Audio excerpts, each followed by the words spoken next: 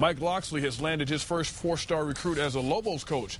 RedMinutes.com is reporting that Ohio State transfer receiver Lamar Thomas has verbally committed to the Lobos and will start classes at UNM Tuesday. Thomas, who is nicknamed Flash for his speed, will have to sit out a year before he can compete.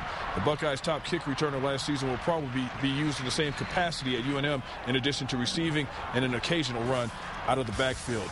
Lobos also land a safety in Jerome Spates of Tampa, Florida. Spates also received offers from Michigan State and Purdue.